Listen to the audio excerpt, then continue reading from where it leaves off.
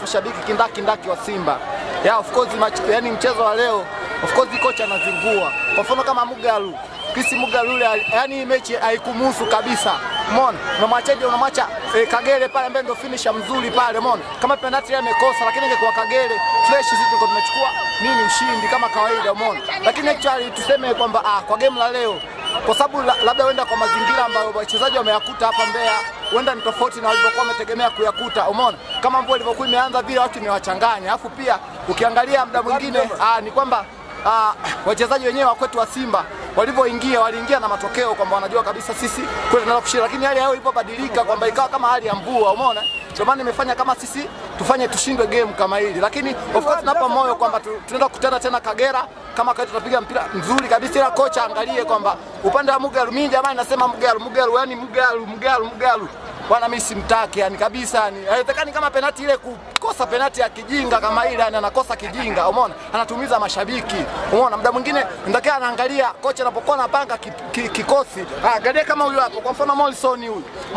acheze mpira, asifanye comedy kama mpira wa leo hajajituma, umeona? Tukiangalia mpira kwa anacheza mpira wa chini kabisa, umeona? Lakini si kama mashabiki tunasema kwamba Simba, ni damu Simba si tunaipenda bado na tukati tamaa. Ushindi ni wetu mwaka huu. Mimi kwa upande wangu matokeo nimeyapokea kwa mikono miwili na siwezi kumtupia lawama mchezaji yeyote.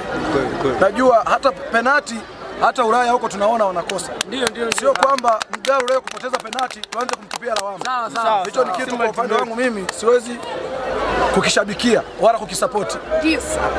Kila mchezaji anapoteza. Wachezaji wa Simba wamejitahidi kwa uwezo wao, wamejituma, lakini bahati haikuwa upande wetu. Mbeya City wamepata nafasi, wameitumia. Okay, tunawapa hongera. Na sisi tunajipanga michezo ijayo tutashinda. Na ligi bado mbichi, ndio raundi ya 12, tunaendelea kwa mbele na imani timu yangu itachukua ubingwa. Kwa sababu Masaka Nursery and Primary School inatangaza nafasi za masomo kuanzia ngazi ya chekechea hadi darasa la 7. Shule ni ya mchepuo wa Kiingereza, yani English medium, na ni ya kutwa na bweni, yenye miundombinu bora ya madarasa na mabweni kwa jinsia zote. Shule imeshika nafasi ya kwanza kiwilaya na nafasi ya kwanza kimkoa kwenye matokeo ya mtihani wa darasa la 7 mwaka 2021. Pia shule imetoa mwanafunzi katika 10 bora kwenye matokeo ya darasa la 7 kitaifa. Shule ipo Kipunguni B, Ilala, Dar es Salaam. Fomu za kujiunga zinapatikana shuleni kwa shilingi 20,000 au tembelea tovuti ya shule ya www.masakaschools.cs.tz. Kwa mawasiliano zaidi piga simu namba 0713-322-737 au 0716-750-710 na 0762-085-152. Mitandao ya kijamii Facebook, Instagram na YouTube @Masaka Schools. Masaka Nursery and Primary School. Quality education is the ultimate investment.